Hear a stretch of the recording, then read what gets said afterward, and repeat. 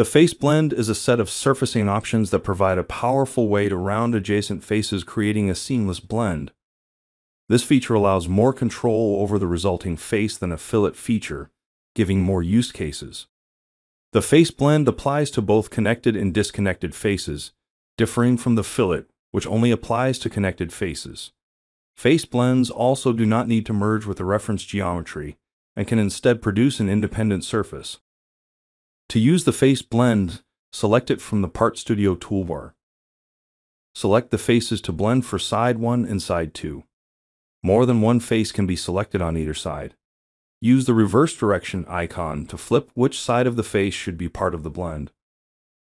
By default, propagation is enabled and set to tangent. For propagation that requires selections outside of tangency, expand the type to set the propagation to either tangent, adjacent, or custom. Tangent includes faces positioned tangentially to the selected faces. Adjacent includes faces neighboring the selected faces.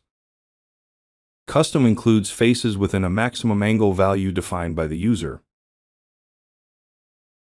Clear the propagation checkmark to disable it. This gives you full control over what additional faces are included in the blend.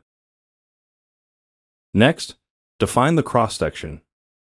Two cross-section options are in the drop-down list: rolling ball and swept profile. Rolling ball is the default option, which creates a smooth curved blend between the two faces. Swept profile sweeps the profile so the blend cross-section is perpendicular to a spine defined by the user. Define the spine with a sketch or part edge. Once the cross-section type has been selected, the available definition settings are the same.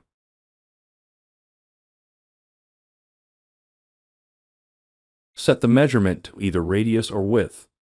Radius uses a radial measurement for the blend, while the width specifies the distance between two ends of the blend, otherwise known as a constant width. Enable asymmetric to enter a second measurement value. This creates an uneven blend with differing values on either side. Use the switch side button to reverse the ends of the asymmetric blend. Set the cross-section control to one of the following options: circular, conic, curvature, or chamfer. Circular creates a rounded slope. Conic creates a conical blend guided by the radius or width measurement. Curvature creates a blend that matches the curvature of the surrounding faces where it connects. Chamfer creates a linear beveled slope. Constraints and limits provide additional options to further define the resulting blend. Set the trim type by expanding the drop-down list. Walls creates the blend from the edge walls. Short creates the shortest possible blend between the walls. Long creates the longest possible blend. No trim allows the blend to go beyond the selected sides. Finally, enable Detached to create a new surface with this face blend instead of adjoining to the existing selected surfaces. Evaluate the face blend by showing ISO curves. Show ISO curves overlays a mesh on the surface to help you visualize the quality of the underlying surface. Adjust the number of ISO curves with the count value. This video discusses how to use the face blend feature and demos some various use cases.